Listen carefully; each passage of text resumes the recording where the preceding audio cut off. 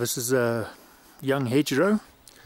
It's about 3 years old. It was planted November 2008. You can see it's fairly dense. They use it as a windbreak. It's in a zone that's 2,500 meters above sea level, and it gets about 1,800 millimeters of rain. You can see it's very dense. You can't see through it. That stops sounds fairly well, and very lush color. A lot of green, soft material on it. This one hasn't been utilized for firewood, and it's quite effective in terms of being a firebreak and in terms of being a windbreak. Very good hedge.